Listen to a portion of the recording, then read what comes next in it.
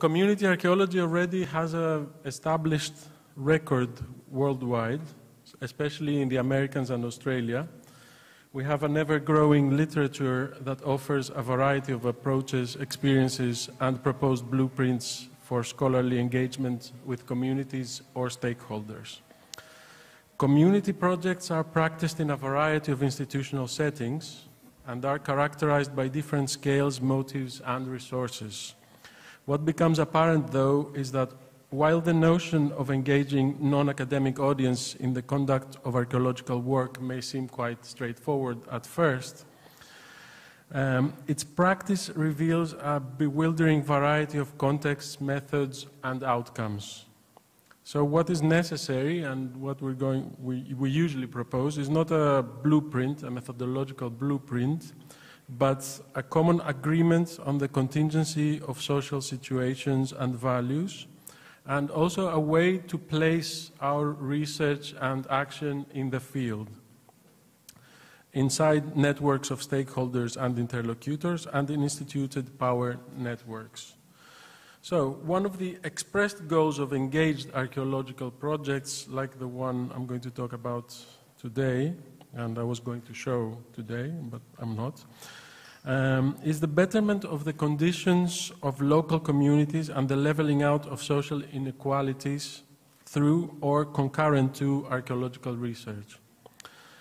In a globalized capitalist system, this often passes through some sort of commodification of heritage, necessarily. We don't like it, but it does. Not particularly commodification of the artifacts per se, not necessarily that, but also as heritage as a broadly conceived cultural property of a community or group. So heritage will be transformed one way or another into a resource for the local community, aimed at circulating capital in the form of funding or tourism, creating jobs, checking demographic and ecological depletion. So, commodification of people, values, history is something we as heritage experts are forced to work in, and more often than not react against, and needless to say, justifiably so. Existing critiques, however, of heritage management aim, with a very good reason, at big projects that commodify archaeological heritage without respect for local societies, or take the part of strong stakeholders who already have a dominant position in power hierarchies. While this critique is valid for larger projects, it, however, acquires a different meaning for smaller places that are much lower in the hierarchy of archaeological heritage value. For such places, the management of archaeological or historical or cultural heritage sometimes becomes a last-ditch effort at resisting resource depletion, population outflux, and ecological disaster. So sometimes, despite our reservations and critiques, it is the locals themselves who make a demand to us as heritage experts to turn their heritage into some sort of cultural capital to preserve themselves and their communities. This is exactly what happened in our case, in the project we ran with Vangelis and Elena and Celine Murphy in the village of Ronies in central Crete. It's an archaeological project that was turned into historical heritage management project by the demands of the very people it proposed to study. So, the 3 peak sanctuaries of Central Crete project is an archaeological project led by Vangelis. It investigates 3 Minoan peak sanctuaries that overlook the mountainous part of the province of Malevisi in Central Crete. The project is we are based in the larger village in the area called Ronies, some 35 kilometers down the road connecting Iraklio, the capital city of the island, to the region of Milopotamos, with a very well-known village of Anoia, most of you must have heard. Ronies lies on the foot of a hill called Filiorimos that hosts one of the 3 peak sanctuaries that the project studies. Now, the entire area was heavily grazed and cultivated in the past, but most of this area lays fallow now, Village pastures, however, are still in use by some villagers who keep flocks of sheep and goats. Now, the beginning of our project was marked by several seasons of ethnographic fieldwork, which involved initial consultation with local individuals and associations to establish the social context in which the research was to be carried out, and also understand what people expected from us, from this research.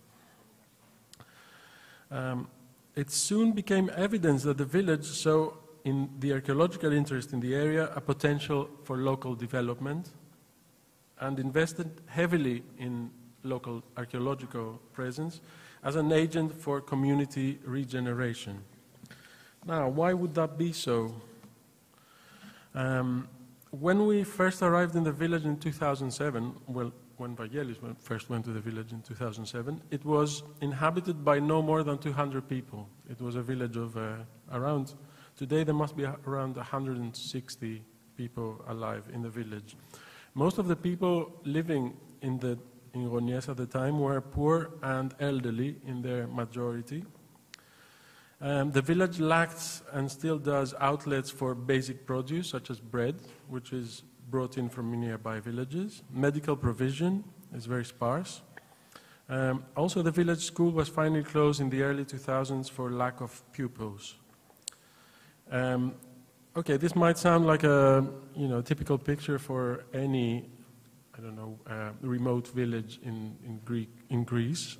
But what's remarkable about Gonies is that it was a very strong, very densely populated village up to the late 60s. And within a decade, the population, due to outmigration, the precipitous drop in the prices of agricultural produce and resulting outmigration, the population fell from 1,000 people to 200, so within a decade. So you can imagine there are people who lived through it and remember their village being turned from a very strong, very powerful, very lively village into the village that it is today.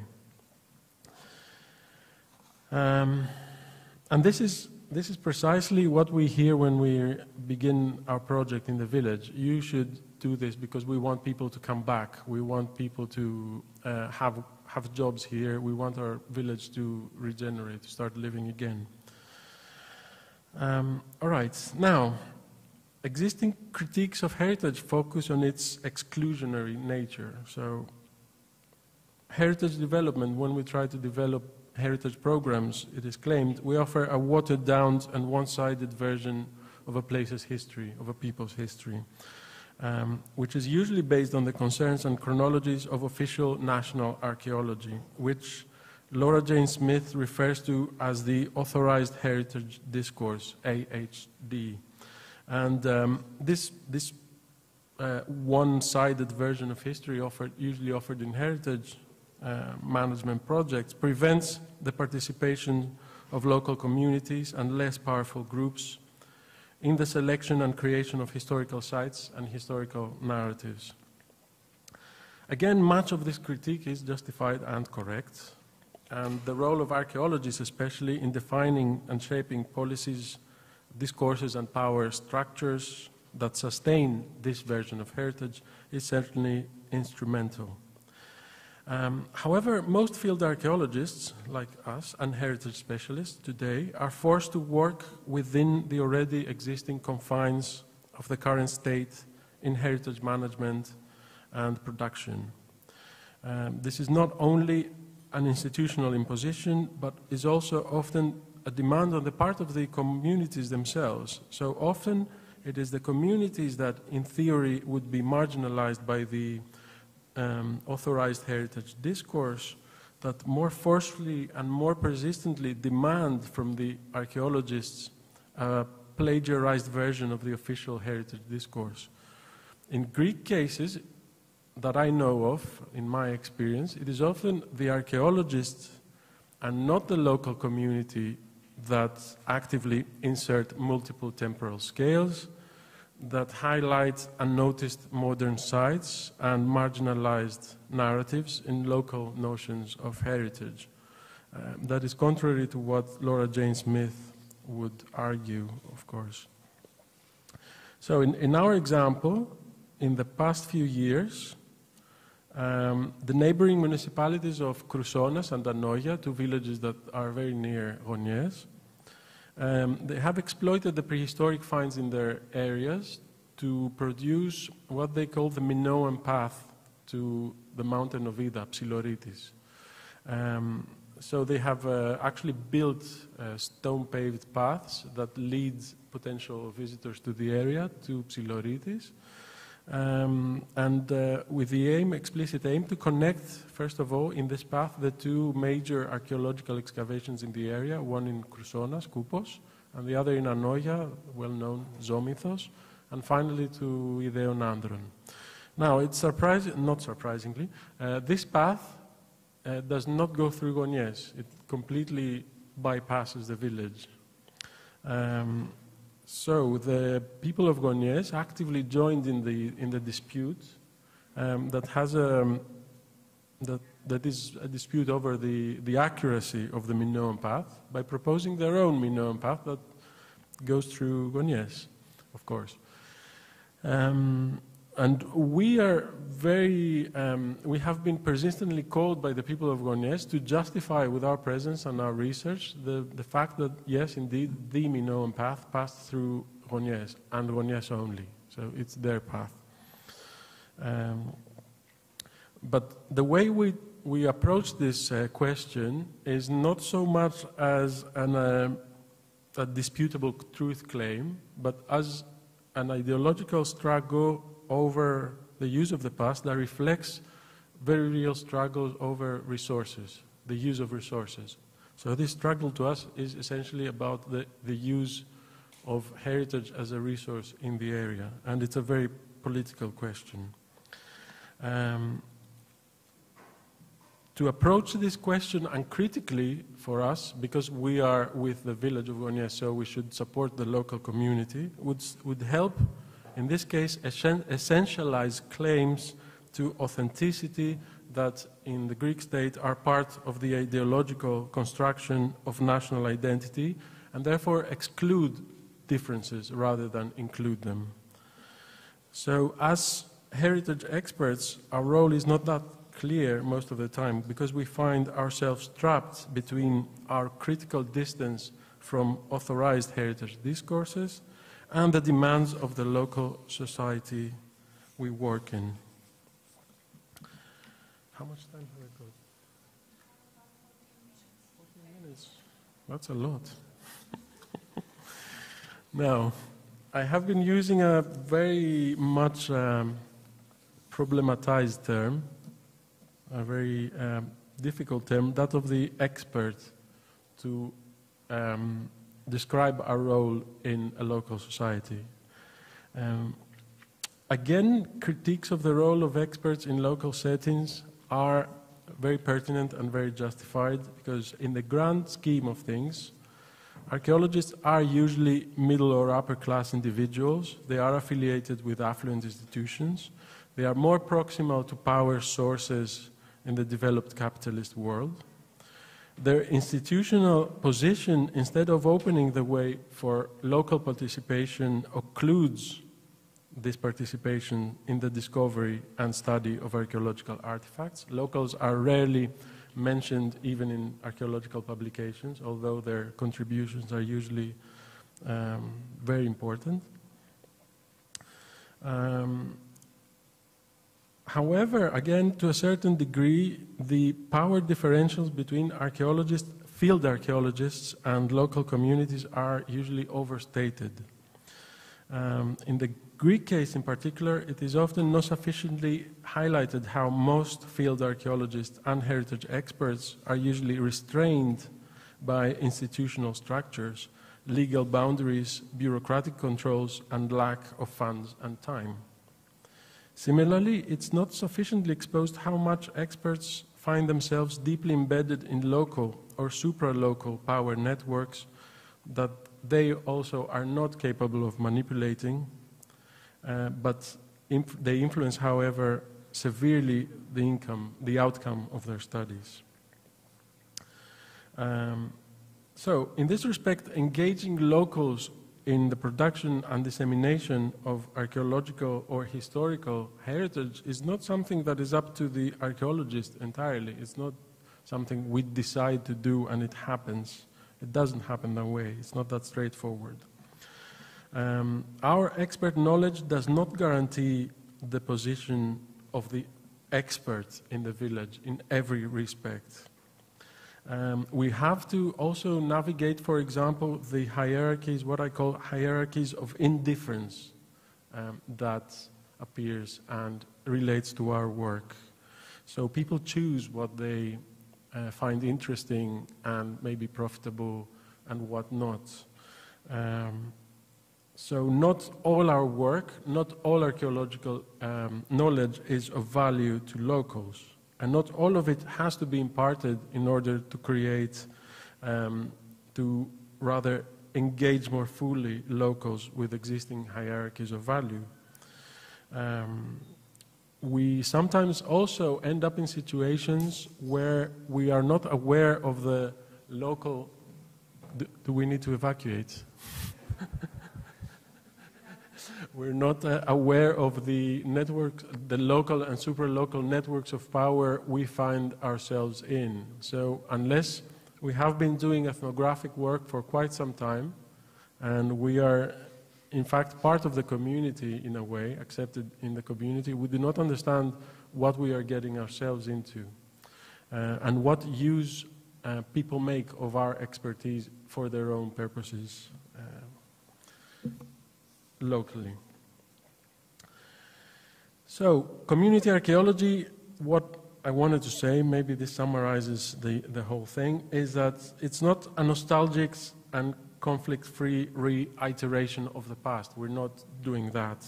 It is an action, an activity that brings to the fore conflicts within established ideological supports of indigeneity and belonging. It does not only engage with abstract notions of the past, what people remember, but with very real power inequalities in the present.